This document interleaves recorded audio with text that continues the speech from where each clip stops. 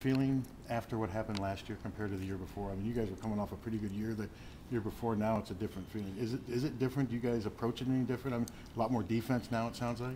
Yeah, we're working a lot on the defensive end, and we're just competing more.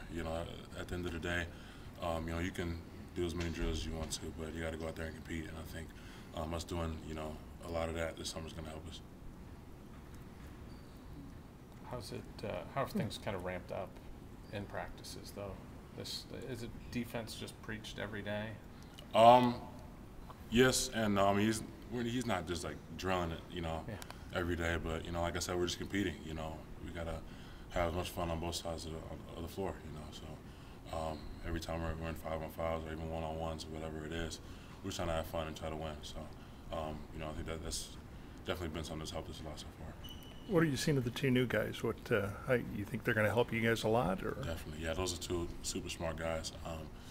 I think we've only been working out for about a month now, I think it is, and they picked everything up, since the first day was taught. So, two very smart guys, two very smart players. So, their transition has been pretty much seamless as of now. What do you think of super skinny Cordell? Cordell looks good. He's playing very well too. He's moving, looking a lot more athletic. He looks comfortable too, so I like it. Is it different playing against him now? Can you tell he's kind of a different player?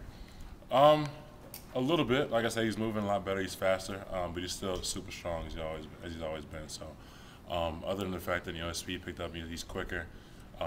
He's still super strong. So when we're down low, you don't really see too much of a difference.